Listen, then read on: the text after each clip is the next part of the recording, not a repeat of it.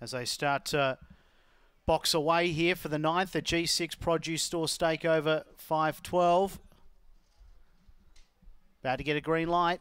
Radio Tab on board with us now. All relays on board. Race number 9, Mt-Gambier set.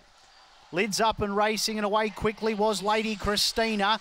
Going with it in the early stages, Azalea Manelli. They got tight into that first corner. Let's take stock. Lady Christina and Azalea Manelli. They went off to the lead. Just back behind them was Why Not Maxine. On its outside, Rusty Sprocket. Then Banjo Foz, but you can throw a handkerchief over them. Azalea Manelli, though, just got away up towards the turn to Lady Christina. Then Rusty Sprocket, they turn. Azalea Manelli wants to wander. Lady Christina under it, but Azalea Manelli wins. Beat Lady Christina.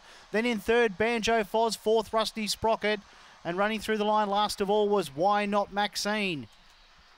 Favourite home, Azalea Manelli. Wanted to run wide into the turn, but got the job done.